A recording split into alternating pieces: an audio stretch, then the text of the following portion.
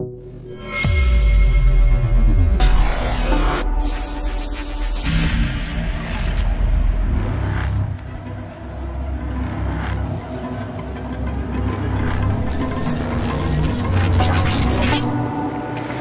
this is amazing. Hello, everyone, and welcome. My name is Robin Waters. I'm the founding editor of Tech.eu. And as you can imagine, we're super delighted to have this panel at Slush today.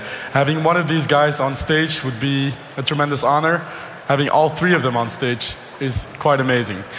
Ilkka was at the first Slush ever. Niklas, you've been to a few. Yeah. For Daniels, it's his first time, so welcome all three of them. Thank you. Thanks. The benefit of having this kind of panel is that they don't need an introduction, so we can dive right into the questions. You guys have achieved so much. You've built great companies, great products. You've invested in great companies. And we're not going to talk about any of that. Instead, we're going to talk about all of your fuck-ups and all of the mistakes you've made and all the failures you've experienced to get to this point. And I want to start with Ilkka, because you're the local. And I want to know what your biggest failure to date has been.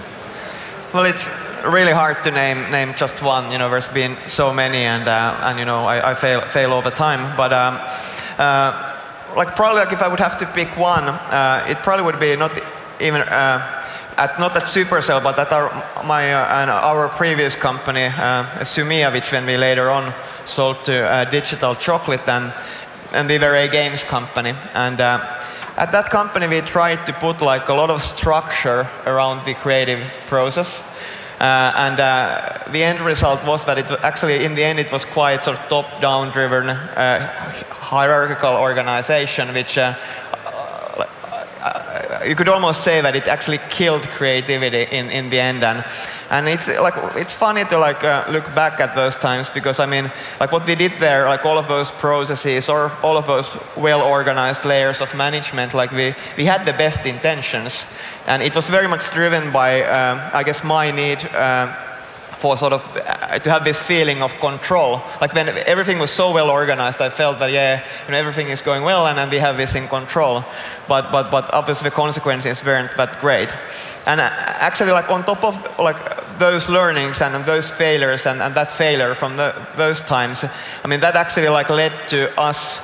As a group of co-founders, that led to the idea of forming Supercell, where we thought that, hey, like what if we did this completely differently? So what if we like turned this upside down, and we went to the other extreme, where the whole point was to give the creative guys, the game developers, like all the possible like freedom and responsibility, and have them to be in control, and then everybody else, including the leadership and founders, would be there just to help those guys be successful. Right. Cool.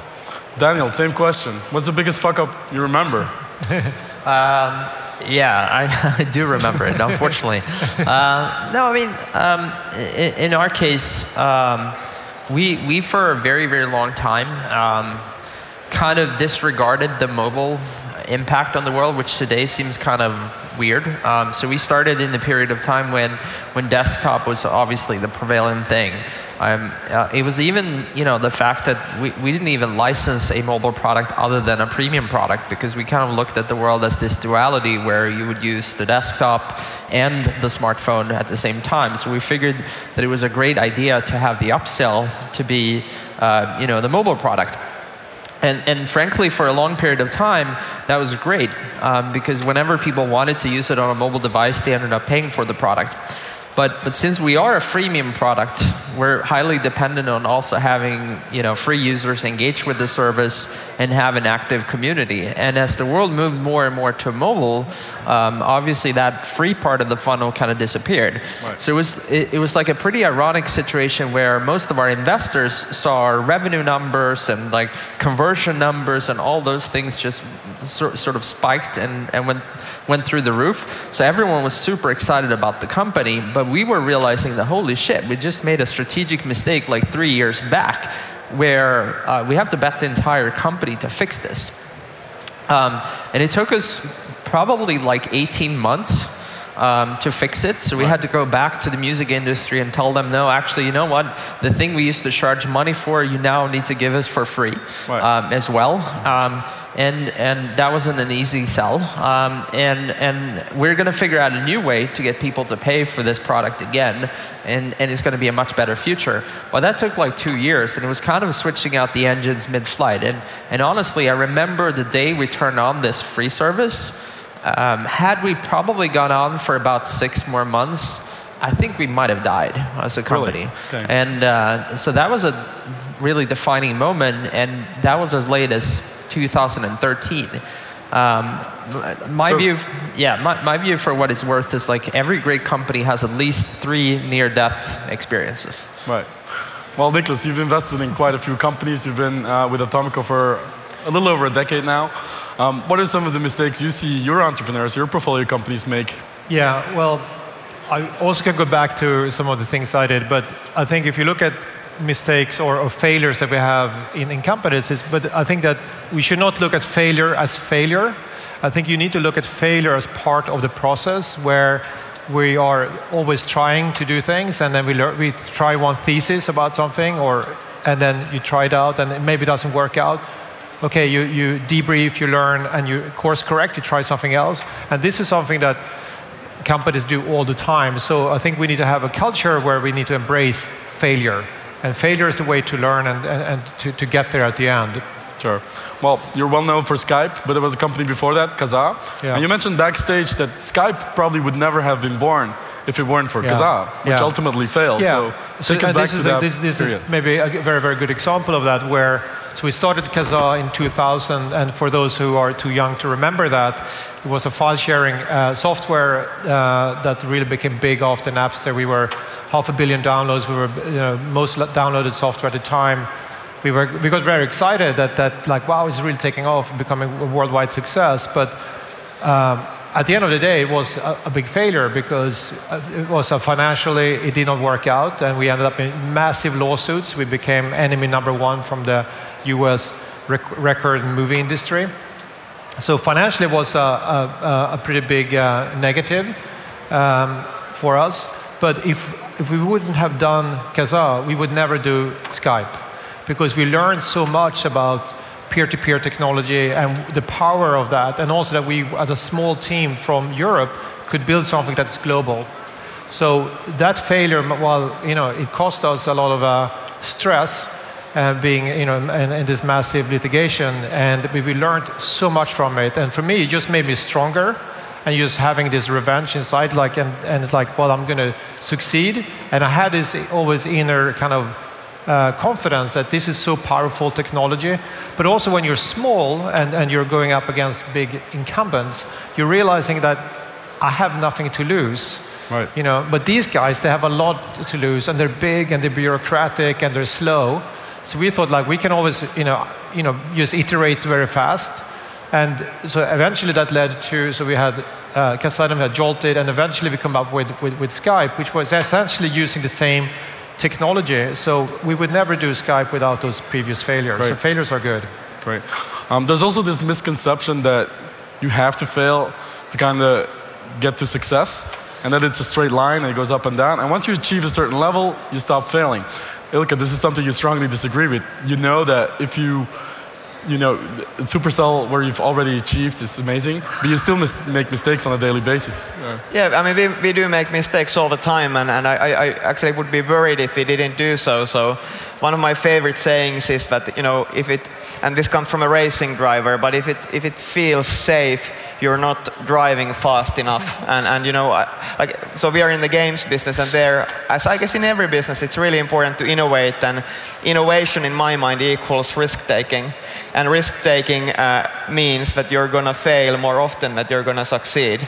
So if you think about it, like the minute that you realize that, okay, the past year we haven't failed like one single time, that just means that you're not taking enough risk, and therefore you don't even have a chance to win a big time. And at Supercell, it's not that, we first had these failures, which I guess are well known, and then we had these big hit games and became successful. But even at us, I mean, as I said, like we fail all the time. Like new games that we do, they are most of the time they are failures. Like 1 out of 10 maybe succeeds if we are lucky.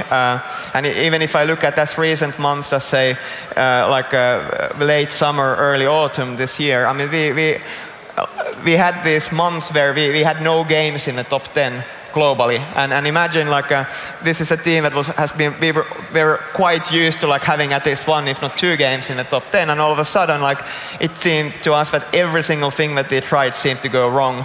The players were unhappy with our games, the community sentiment wasn't great, we did this the biggest marketing campaign in the history of Supercell we launched in connection with the Summer Olympics was a complete failure. You couldn't even know that the marketing campaign is on when you look at the metrics. It just didn't work out, and then on top of that you get Pokemon Go and everything, and yeah, it felt that hey, what's going on, because things aren't working out. But in those times, it's so important to talk about those with all of the company, and I'm so proud of how the team sort of reacted to those. And it's really important to understand. I guess going back to Niklas's point that being an entrepreneur and being in this business, I mean you're going to have your ups and downs, and that's just part of the process. And there's nothing. I mean that is what you should expect when you're in this business. Sure. Well, Daniel, Spotify, at a certain point, you get to a certain size. A lot of people depend on you to kind of for their livelihoods. You get to a point where essentially there's processes in place, there's structure, there's a team. Do you feel like you can still take the same big bets that you could do in the beginning?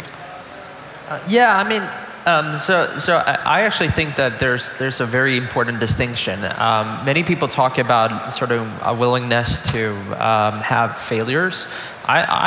I hate failures. I just want to start by saying that. And I don't think you should strive to make failures. I think it's okay if you make mistakes.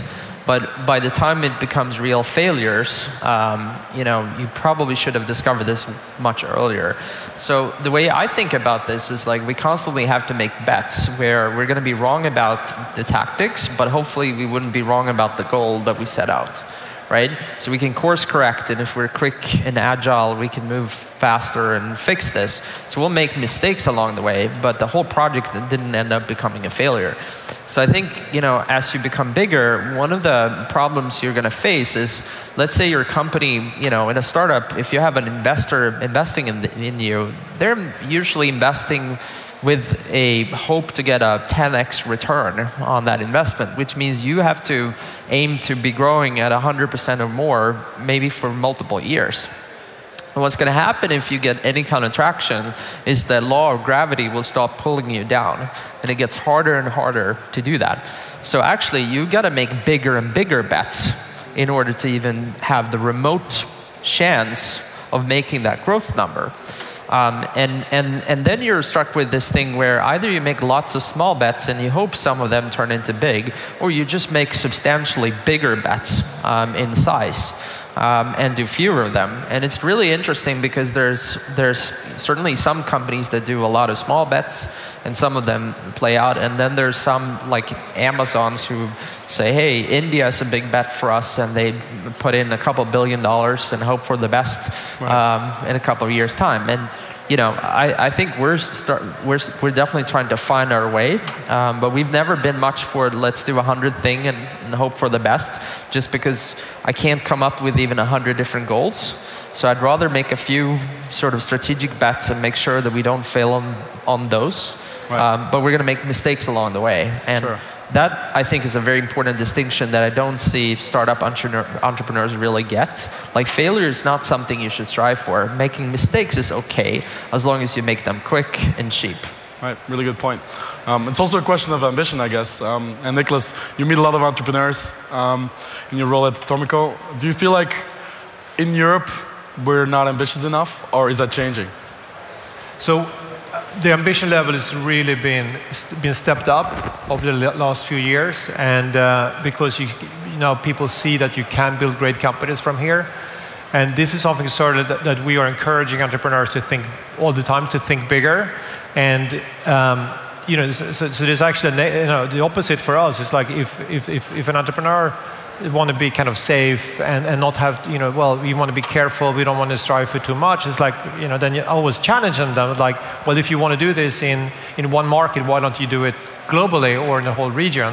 And then watch kind of how they react. If they retract, it's like, yeah, if they get really excited about it, that's a good kind of sign, because I think there's still a lot of people around entrepreneurs is like, well, play it safe, but as Daniel said, you need to really kind of go for it and not be afraid of that. I think just taking that bigger bet is just so important, because if you don't really strive for it, you will never get there. But the ambition level is so much better today, and certainly we see that here at Slush. There's so many fantastic companies coming here. So this is just going to get better and better. Yeah, and it's good timing to talk about it, because just today you released a report on the state of European tech. Can you share some of the biggest takeaways, and also about failure, because I know that was part of the data. So sure. So yeah, we released this report for the second year together with Slush, the state of European tech. We're trying to kind of lay out, basically looking at data. We did a lot of interviews, and it's just what we see here is maybe three key things. One is that there's a lot of deep technology happening now in Europe. So it's not just about apps to make telephone calls or games on some music services. Is some serious things being addressed. Joke aside, there's more and more deep tech. We're seeing like in the UK and a few other places. Actually, also here in Helsinki, there's a lot of machine learning, AI happening. We're seeing more and more hubs happening. So before it was all about London, Berlin, Stockholm. Now we see a lot of other places, obviously Helsinki. But Paris is really taking off. Actually more investments in France and Germany last year in technology companies. But also places like Munich, Zurich, where you have very, very strong technical universities. You see great companies from there. Madrid and Lisbon as well. So it's great to see also Southern Europe starting to take off as well. Right. So this is something that technology has now become contagious. It's kind of happening everywhere, so the encouragement in the smaller ecosystems is getting better and better. Cool. So going back to the actual topic of the session, sometimes you make small mistakes that have a significant impact, that have huge consequences. Do you have any anecdotes, stories about small mistakes that made a huge impact? Well, I guess several, but like I probably would go back to this notion of the creative process and how we try to sometimes build sort of structure around it, and it's sort of I just explained that Supercell probably wouldn't exist unless we had made those mistakes, like back in the previous company. But even yet, with having that experience, like at Supercell, there have been times where we've tried to put even like really, really simple rules in how we think about game development. Like things like, for example, that okay, every team has a 3-month window to develop a prototype, and exactly at the end of the 3-month window, you need to put the prototype out, and then everybody can play it, and they can sort of rate it and give feedback. And even those type of things, like it sounds simple and again like extremely well intended, right? But they just haven't worked out, and I guess again the learning from there is that like. Then you think the creative process, there really isn't much other process than it really is all about the people. And now the only piece of process we have is that that all we care about is the team that builds the game, and that's the entire green light process is there. Cool. Daniel, same question. Well, I kind of look at the choices that an entrepreneur has to make, and I segment them into what I call low variance problems and high variance problems. And one of the mistakes that I think entrepreneurs do, and certainly that I do as well, is that you don't really know. Actually, in a larger company, the easiest thing to invest in is the low variance problems. Low variance problems are the ones which has little upside in being the best in the world at them, but there's tremendous amount of downside if you don't do them well enough. So the perfect example I have is paying salaries. So obviously, if you're the best in the world at paying salaries, the marginal, good of being the best versus being okay is not that high for most people. They just expect to get paid at a certain date. But if you miss that date, then you're screwed. Like, it's really, really bad, and you have severe morale issues, etc. So that's the low variance, whereas high variance is where you have both ups and downs. So I find most startup entrepreneurs are pretty good in the high variance bucket, but it's the low variance part that we just underinvest in. So as an example, in our case, you know, we up until pretty recently, I didn't really pay attention much to this. We were running on an ERP system that was stopped being supported by Microsoft in like 2001. And we were still running that thing, even to this day. And so, like, and we're probably 10 times bigger than anyone that's ever used that thing before. So the cost now for us to try to switch that out while having all these processes built up, that's part of that. It means that there's like 200 people that are only working on that for a very, very long time. So what was a pretty trivial decision back then now turns into this like multi-year thing where we have to migrate everyone over to this new system and keep the two systems in parallel, etc. And I find, like, as you scale your company, the biggest thing is to figure out when you should actually sort of, when is good enough? When is the sort of low variance bar threshold met? Another one for us has been like HR. Like, for a long time, I was like the only HR person, and I didn't really see the value with it, despite having, you know, hundreds of employees. And so you underinvest in a lot of that stuff that was severely hurting us. So you can see that on Glassdoor, for instance, that our ratings as a company was just pretty terrible until we started investing in HR and just get better in formalizing some of those processes, get better at how we set salaries so that we're actually fair and just to people, not sort of like, hey, we think this is kind of where it ought to be. And that's when the scores then started increasing too. But that could be really expensive if you miss your window. Right. So it's one thing to fail your way to success, to make mistakes, overcome them, and then be successful anyway. But sometimes failure means the actual end of companies. Atomico, have you invested in any companies that have gone bust? Many, yes. Yeah. And by the way, we want them. We don't want them to go bust, but we expect about 25% maybe of investments, maybe 25% to a third of companies you invest in should probably be write-offs. All right. Well, so share some key learnings. Why did they fail? Pardon? Why did they fail? The ones that are... it happens, and that's just, you know, it's not a bad thing. So you know, for us, it's like, but it's also interesting because actually in our company, as an investment company, we have fiduciary responsibility, we have investors and so forth. So it's like we have to train ourselves. Like, actually, it's a good thing when something is when a company has to be written off. It's a bit difficult decision. Actually, we learned from Ilkka, because you told me that when you guys are killing a game, you have a little bit of a party.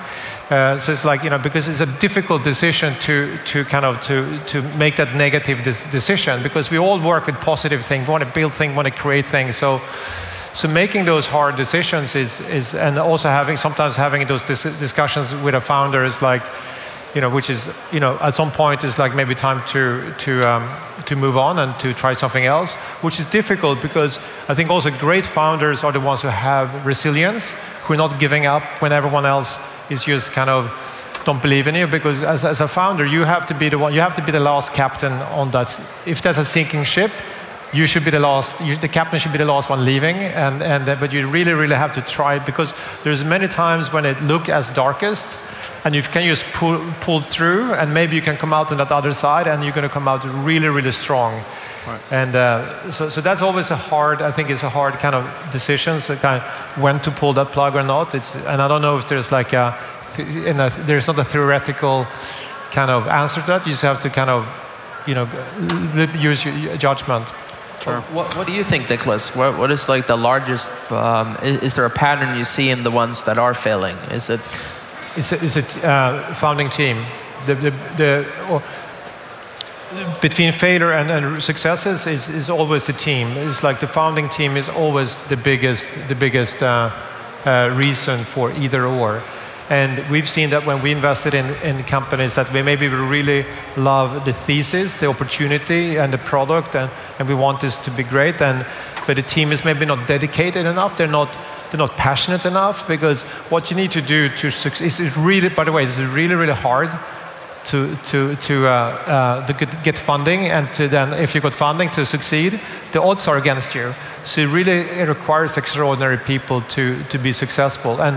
But what I think the common thread among successful entrepreneurs is resilience, passion, and you're in the zone. You need to live for what you do. You need to kind of embrace it totally, and you need to and go out and have a mission and something that you really want to solve. Yeah. That is big. That's always the bigger thing than the product or. But wouldn't you say that also like timing, like i.e. luck, is a big factor? Awesome. Yes. For me, Kazaa was too early. Skype was perfect timing. I think you had the right timing. We should have done Kazaa a few years later. Yeah. That's the only disagreement I have. But other than that, yeah. Yeah. Yeah. That's the other thing about companies. They usually take a lot longer to build than most people imagine, which means you also have more room for mistakes in the early days that can kind of kill the company, which is unfortunate. But it's, and this is a horribly cliche question. I apologize in advance. But for the first-time founders in the room, what's some of the advice that you would give to starting entrepreneurs, other than be persistent, which is an obvious one? But yeah, well, first of all, don't ever give up, and try to go after that really, really big dream, and just keep on taking risks. And the one advice probably that I would have about taking risks is that I think sometimes people misunderstand that as that I'm gonna try 20 different things at the same time. So I'm just throw stuff on the wall and I'll see what sticks.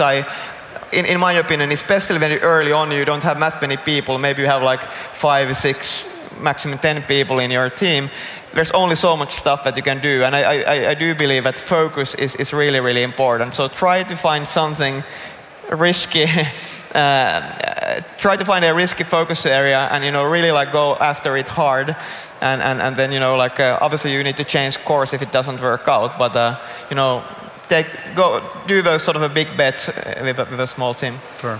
And you've touched on this, but it's different starting a company and scaling a company takes a different skill set. So Daniel, I would love to know, what did you have to learn to go from starting Spotify to actually scaling it up? Well, I think there's different skill sets for every phase of a company. There's one when you're actually starting a company. There's one where you're 50 people. There's one where you're 150 people. There's one where you're 1,000 people, and one where you're 10,000 people. So I usually tell people that I change jobs about every 2 years. And I started as the sort of janitor, and then I became the product guy, and then I sort of became the HR person, and then I became the content person who negotiated all the deals, etc. So there's many phases through the company's existence where you as the founder have to take on many different hats. And it's really hard. You have to be pretty versatile as a person to be able to do that. And yes, it's different phases, but I think this is what people get wrong, because society and everyone else will tell you it's different, but in reality it's sort of the same thing. You have to communicate it in a different way, and there's some of the processes that has to be there that isn't there, but you have to cut through all of that bullshit and just focus on what's important, which is still creating the best possible product that you can for your customers and providing the best possible value in solving whatever need they have. And it's really that, and just building that team. And yes, building the team means you're working through other people instead of just working on it directly. But I don't think that there's much distinction. I mean, my view, it's interesting, Niklas talking about sort of team. We've come out on the other side. I acquire companies now. So part of my innovation and part of the things that you see that you probably love the most about Spotify has been companies we've acquired, which is really interesting. And what I look for is a team, especially 3 or 4 people who are really tight-knit together and have worked together before, because what we find is whatever projects we do, the best performing projects inside of the company, much similar to a startup, is when you have 3 or 4 people who just really click. Ideally, they've worked together before. Because early on in a startup, you typically hire people you know are good. You don't go out and put it on a job board. You put people together that you've oh, I've heard this person is amazing, or I've worked with person X before, and you hire them. And if you're really careful about the first 5 or 6 hires, I think that's the life and death. That's the first life and death of a company. So I think that's like the most important thing that we kind of look for now when we acquire companies and pull them in, just getting the right team. And then the second thing is getting them the right mission. And mission would probably be translated in the startup world of, you know, being stubborn on the vision that you have of the problem you're trying to solve, but flexible on the details on how you're solving that problem. Right. But that's kind of like the 2 most important things for us. Yeah, but that's a really important point. The culture of the company, which I find, from what I've seen, is always founders top down. If you have certain norms and values as a founder, then usually that translates, that trickles down to the rest of the company. But I'm wondering, have you seen any ways that you can kind of ease that process of maintaining the right culture within companies that you're scaling? You know, maintaining this environment where you can innovate, where you can take risks, and where you encourage people to actually do that. Are there any tricks and tips that you can share? I think you need to build a very strong culture early on, and it's always coming from the founders. And that's also why I'm saying that you need to have founders who are so passionate about what they're doing, and also being on a mission to solve a problem. And it's like, this is where we're going, guys. This is the mountain. I don't know exactly how we're going to get there, but we're going to get there. And you may not know, you figure it out on the way. And you then build a culture, very, very strong passion culture, mission-driven culture early on. Then you can maintain that. But it requires a lot of work also from the founders, because early on, kind of the founding team around the founders, they all kind of embrace it, because as a founder you interact a lot with the team. If you then scale very, very fast, you need to be then you need to communicate a lot. And if because you have a lot of new people who haven't been with the company for a long time, if they start to interview new people, and you can lose that culture. So that's something you have to really manage very well, because once you've lost it, it's really hard to kind of get it back. I think Supercell is actually a really good example of a very, very mission-driven. I was at your office yesterday, and you showed your goal with the company. Can you share that? Yeah, so we have this very, very simple goal that we want to create games that people play for years, if not for decades, and which then would become part of the rich history of games, and that really sort of drives us. But like going back to your question about like how do you sort of sustain the culture? I mean, the only rule that we've kind of noticed that it sort of works is that you try to hire as slowly as possible. So there seems to be this like limit at how many people you can add per month, for example. And some people tell me that, yeah, you know, but then you're taking sort of an easy way out. But you know, that's what we've found out. That's me, by the way. Exactly. But you know, but that's one way to like think about it. But I also like there's one where are like our advantages that come from like being small. So obviously you need less process, and it's easier to sustain the culture. But also sometimes also creativity actually fosters in this when you have like scarce resources. So that can also be a good thing. And when it comes to culture, I mean, I agree with Niklas that of course it sort of comes from the founders in a sense that the founders by definition are the first people who hire other people. But once you can get these people in, then I think it's super important that the culture is shared by everybody, and you know, those people who have just come in are equally important for the culture as the founders are. So I think it's sometimes people do this artificial like boundaries between founders and the others and leadership. We'd like to more think that, you know, we are all in this sort of together, and I actually think, or would like to think Supercell as a company of like 210 entrepreneurs, and you know, people who don't really need a leader, and culture is sort of everybody's responsibility. Right. But I mean, inevitably, if you get to a company the size of Spotify now, for example, inevitably you're going to hire people that are not necessarily in tune with your culture. They just want a job, they want to punch a clock, and they leave in the evening, and that's it. How do you avoid that having an effect on the rest of the company? Well, so, you know, I tend to look at the world in terms of missionaries versus mercenaries. So you kind of have to screen for other factors like passion for mission and things like that. which is super important. I'm not saying necessarily everyone at Spotify is like hardcore into music. That's not important, but sometimes the mission itself could be interpreted differently by individuals. So it could be a subset of the mission that's super appealing to someone. So if you're a data scientist, you may actually not care that much per se about music, but you care how people interact with music. Right. And that becomes the thing that kind of latches you on and makes you feel like this is something I need to understand and feel like. But I think, again, this is kind of one of the things that people talk a lot about the culture, and they talk about the culture when it changes, and like we need the culture to remain like it was when it began. That's not the culture we have at Spotify, just honestly. But part of that is also because, you know, I was 23 when I started Spotify. I'm 33 now. I was single and 23, and I was spraying champagne on people in bars down in downtown Stockholm. And today I'm like semi-boring. I have 2 kids at home. I go home and I watch Homeland and some TV series and do emails and then fall asleep and start over again. So the point being is I'm a different person. I think I roughly have the same values, but I've obviously grown and matured. I used to think that people who went and picked up their kids at daycare were losers and like were checking out too early. That's the honest truth. Whereas today I have a totally different appreciation for why that is important and why work-life balance is super important as well. So, you know, I think the company culture changes over time as you as a founder and CEO also change with the company.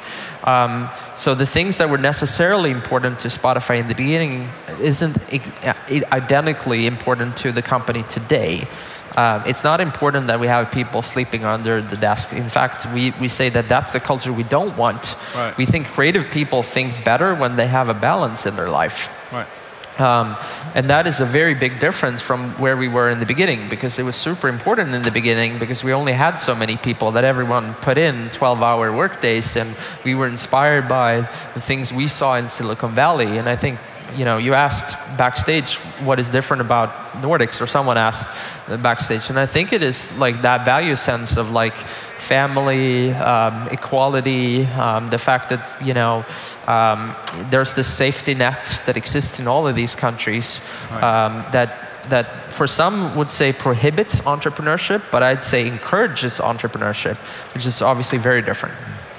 So going back to the actual topic of failure, something that we see in Europe quite a lot is that there's still this stigma on failure. It's not okay to fail. Yeah. You don't get a second chance. It's hard to get a loan from the bank if you failed your business once. So that's something that you can't easily fix. It's going to take time, maybe even generations, until that culture of failure kind of changes. What can we do to kickstart it or to help I think it is happening. I mean, it is really happening where it's now becoming okay to go out and start companies and to fail. I mean, you know, 10 years ago when people thought, well, maybe I'm going to start a company, it's like, and people around it, probably everyone around you, your family, your friends, and it's like, oh, you know, no, you shouldn't do that because, you know, what about your job? What about your pension? And what about if you fail?